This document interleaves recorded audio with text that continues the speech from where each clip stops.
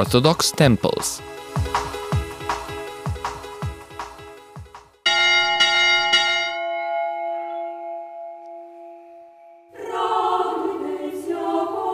The survival of a nation depends on the preservation of its language and faith.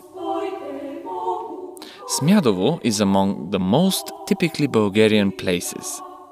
Even during the hard times of the Ottoman yoke, it managed to keep the words and spirit of its founders alive through the temples of Christianity. The local people, however, refused to accept the loss. When restoring the village, they built a new church, sometime in the beginning of the 19th century.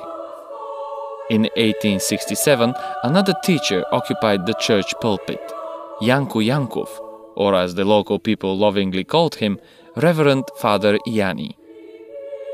They respected him for his intelligence and his efforts to preserve the history and the language of his Bulgarian region. He was the first one to try and collect the old, typically local words in a vocabulary. When the half-basement little church nearly fell apart, the people of Smyadovo decided to build a new one, larger and more magnificent, corresponding to their increased wealth.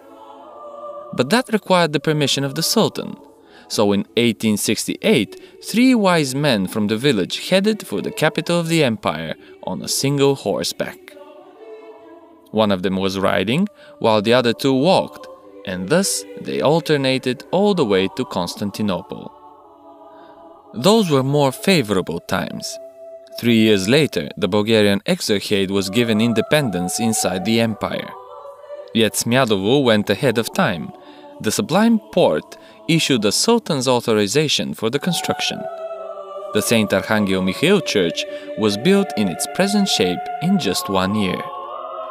Today, the original Sultan's document and its translation can be seen in the Shumen History Museum. The new temple was built around the old one by masters Jurata and Petko, based on the strict instructions for length, breadth and height included in the authorization. When the new structure had surrounded the little underground church, it was fully destroyed and removed.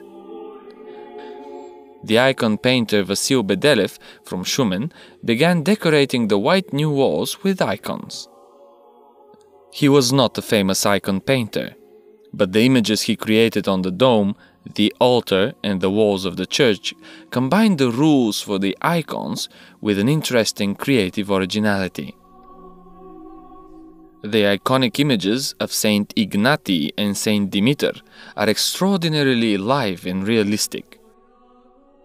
The posture of Jesus on the right of the altar, sitting with a large book on his knees, is an uncharacteristic presence in the Bulgarian ecclesiastic iconography.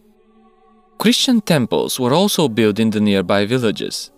In Cherny Vrh and Bial Bryak, the churches have the name of the Virgin Mary, Holy Assumption and Holy Birth of Our Lady.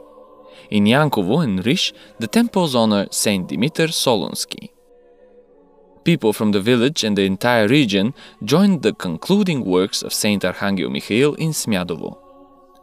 In 1871, the complete church was sanctified by the Bishop of Varna and Preslav, Simeon, and in 1922, the imposing bell tower was erected.